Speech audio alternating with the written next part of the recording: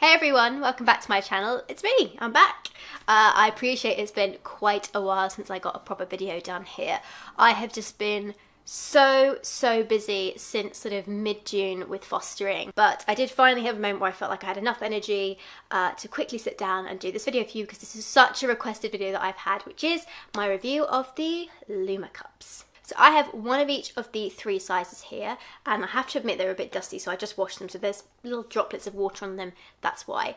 I got sent these way back, I think in February, and those of you who've been watching me for a while, you'll know that in mid-March I decided to start taking the progesterone-only contraceptive pill to stop my periods, because I just had enough of dealing with the pain from adenomyosis each month. So I took that decision to finally give in and try it out, and it has been working amazingly, and I will do an update on that at some point, because I think I'm almost 6 months on that pill now.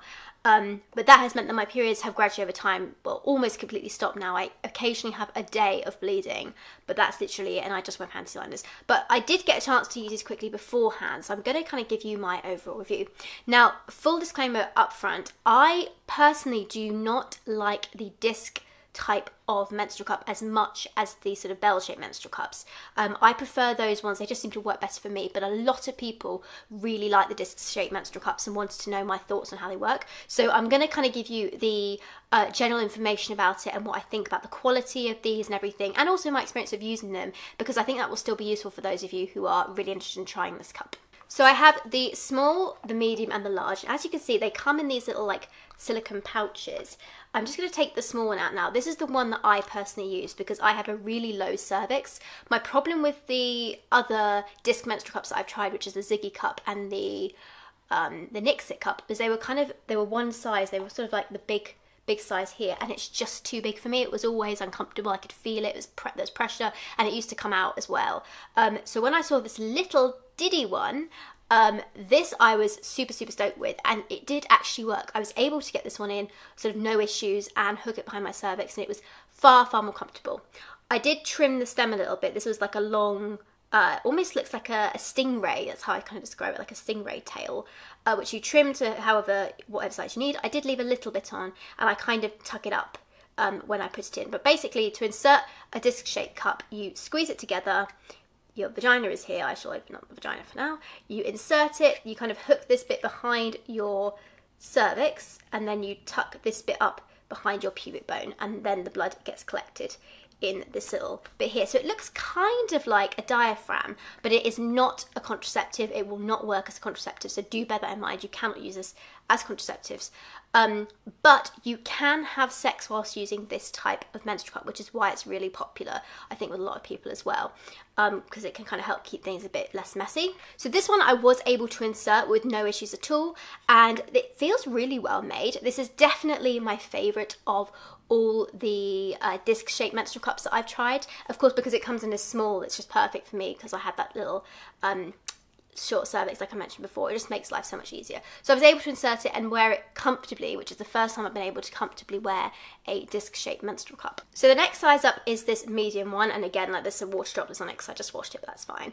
I was so gutted that they sent the small in this clear one, because they have all these really cool prints in the medium and the large, and I think they do them for each size, and I really like this one. So you get these really cool colorways as well. So this is the medium, and I'm just going to compare it to you for the small. You can see it is quite a bit bigger, like the small ends here. So, and this is what the small's tail looked like as well. You see it's kind of like there's two bobbly bits, and I just trimmed it back where I needed. You could cut the whole thing off if you wanted to get rid of this. That's absolutely fine if you feel comfortable being able to reach this. Most disc-shaped cups don't come with this little stem bit. But that's what the two cups look like together, and they sort of feel the same. They're reasonably good resistance, should open up very easily, and again with this one you just sort of push it together and you insert it like this. Interestingly, this has a much deeper sort of catch zone than the other cups I've tried, which have been a disc shape, so I don't know whether that would actually enable you to wear it for longer if you had a heavier flow, specifically because it would probably still get crushed up by your vaginal walls, but that's just one thing I've noticed about them. And then here is the monster, here is the large. So let me compare this one to the medium. Not quite such a difference with this one compared to the small, which was significantly smaller. But you can see it is still a little bit bigger. So if you've got a really heavy flow and a really high cervix, you definitely gonna want to go for this large size. But look at the cool colorways. I love the silicone on these. They look really, really cool. It's kind of hard to compare disc cups to regular menstrual cups because they serve sort of different purposes. And like I mentioned before, I don't really, I prefer the other type of menstrual cup over the disc type, but lots of people prefer the disc type. They're particularly good, as I mentioned before, if you want to have sex when you're on your period and you want to kind of keep things a little less messy. So that's where these can be useful. But if you were considering getting a menstrual disc and you're wondering which is the best one to go for, I would highly recommend the Lumma cups actually, because the silicone feels really good. They feel really well made, great resistance. You get these cute little pouches that you can sort of just store the cups in. You just basically squish it in there, and then you can just tuck the little tail in like so, and then it's just really compact and easy to hold, which I think is really great. But the thing I think that's really good about the Lumma cup is the fact that they come in all the different sizes, including the one I just put back in here.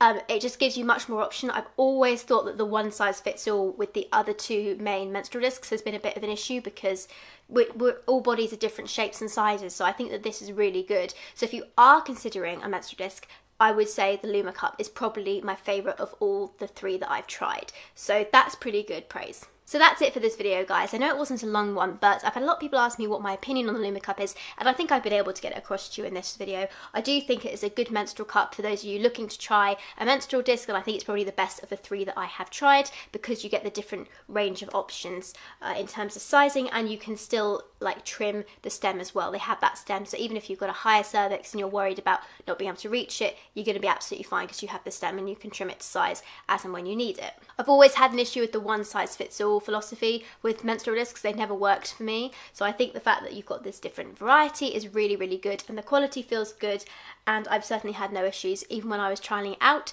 Not my personal favourite type of cup to use, but I had no issues with it and it worked perfectly fine. So thank you so much for watching, guys. Do please subscribe. I will see you when I next have a chance to get my brain together, recover from my exhaustion, and have something else to talk about on this channel. But thank you so much for watching, and I will see you in the future. Bye everyone!